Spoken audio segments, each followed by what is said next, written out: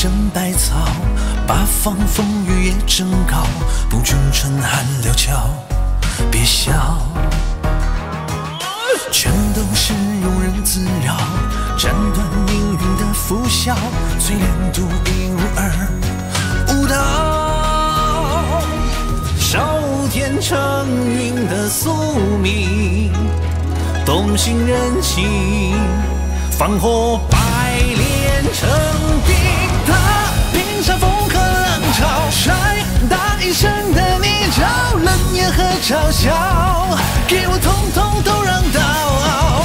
无为日月的炙烤，百炼人开天地朝，自己破就笑，铸成我铁骨和胶。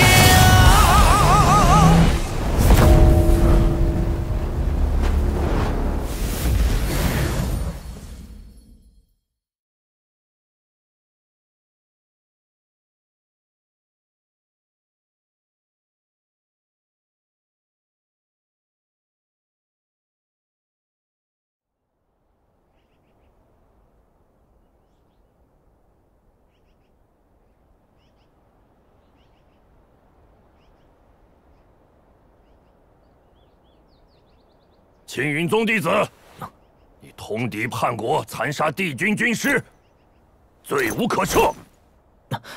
徐修将军，你误会了，听我解释。我们在前线浴血杀敌，你这个叛徒却在背后出卖同胞。说，同谋还有谁？我不是叛徒，诸葛青云才是。诸葛家与我有夙愿，他们想在迎入妖军前解决掉我。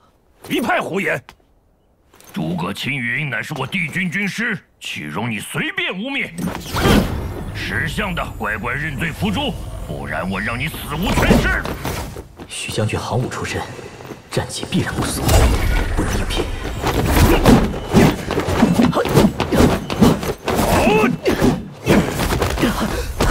徐将军，我真的不是叛徒。可我刚进来的时候，亲眼看到地上有一只纸鹤消散。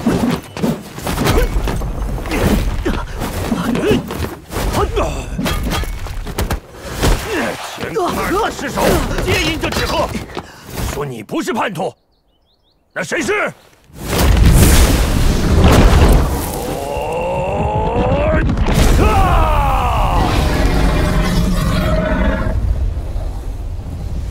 万龙拳！这徐修完全听不见解释，只能硬接他。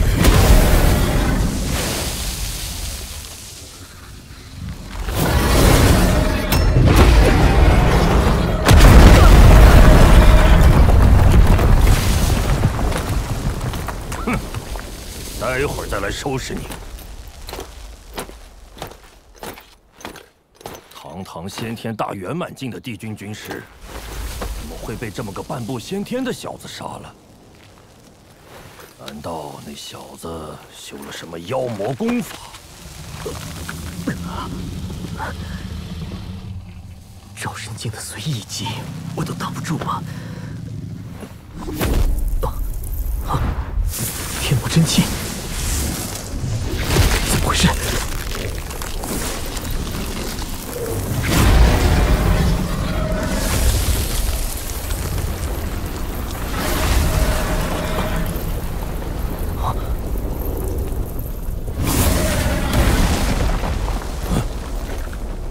这是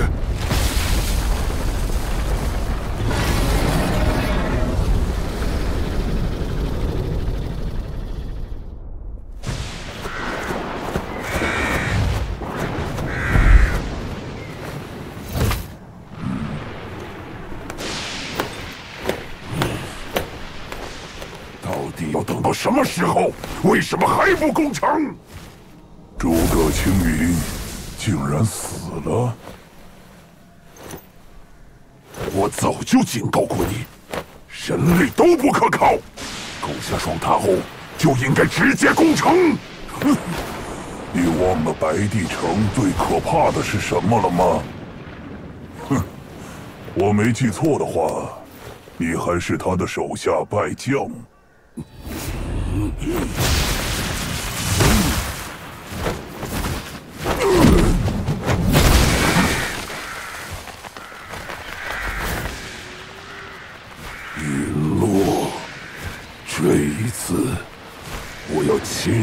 把他的骨头碾碎！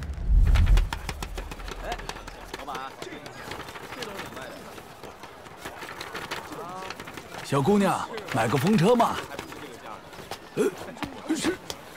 是云洛大人吗？小人失言了。哦。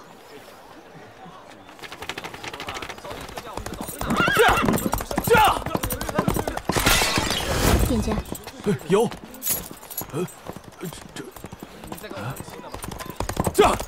驾！按照军规，损毁百姓财物者，须关禁闭10日。云洛大人，有紧急军情。哦，说。城内诸葛家有人打斗，其中一方好像就是那个妖军奸细。许修将军已经赶过去了。知道了，这事我来处理。你交了差事，自行关禁闭去吧。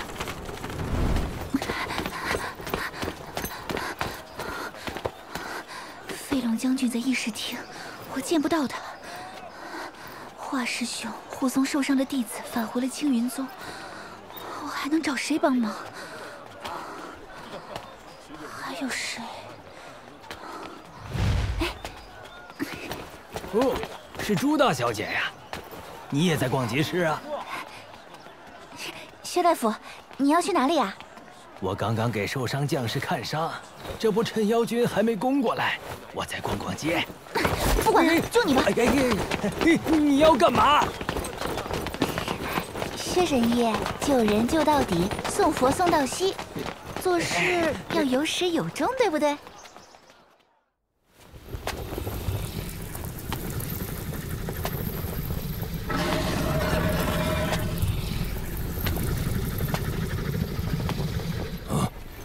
怎么会？他只有半步先天，应该做不到真元化物。那条黑龙是怎么来的？原来这就是天魔真气的真正特殊之处，侵蚀真元化物。不过许修不愧是赵神境中期，比王爷淼的真元要强数倍。我只能暂时控制这条黑龙，必须速战速决。小子，叫什么名字？青云宗弟子，罗征。罗征，你确实有点本事，可惜投靠了妖族。你认定我是叛徒，说什么都没用。少说废话，杀了军师，还有纸鹤作证，还磨磨唧唧狡辩个什么？许将军，当真要置我于死地？叛徒！要你为乾坤2塔的失守负责，为死难的帝军将士负责，为诸葛军师的死负责！真是不可理喻！说了多少次，诸葛青云才是叛徒！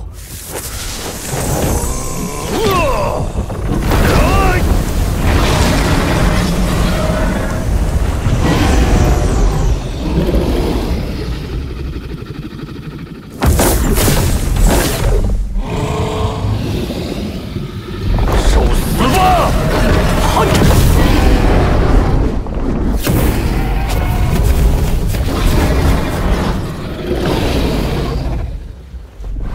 这怎么可能？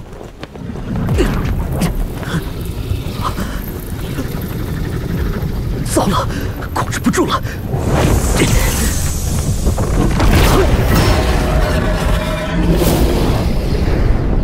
吞噬真元？怎么可能？完了，来不及了！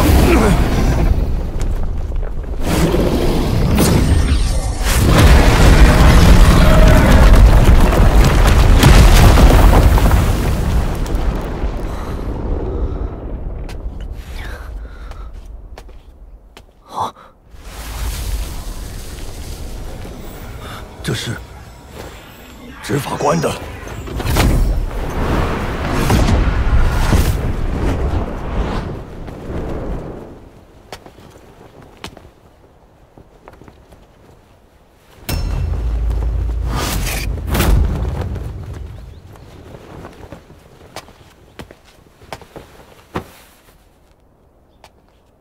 许修，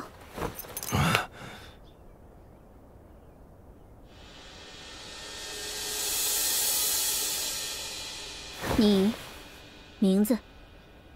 罗征。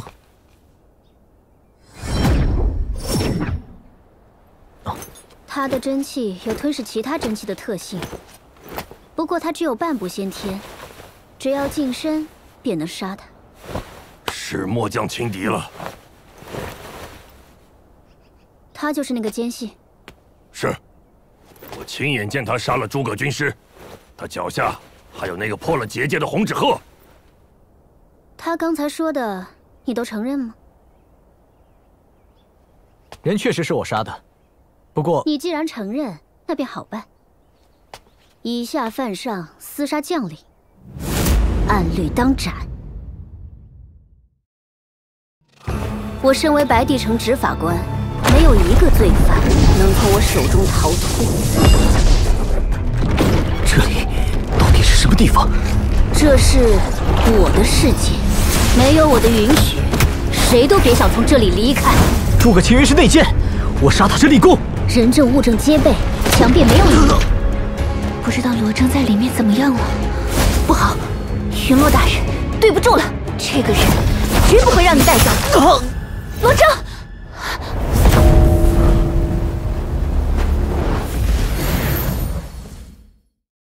除了我之外，不要轻易相信任何人，尤其是你爹。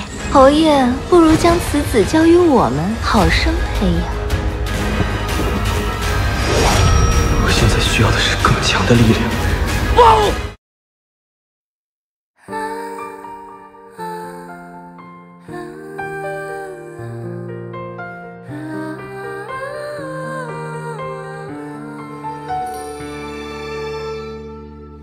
白日暮成星海刺冷寒霜，扶风剥雪染透日月残渣。 风暴一朝起，击天下正邪浩大，生死江湖常英雄无双。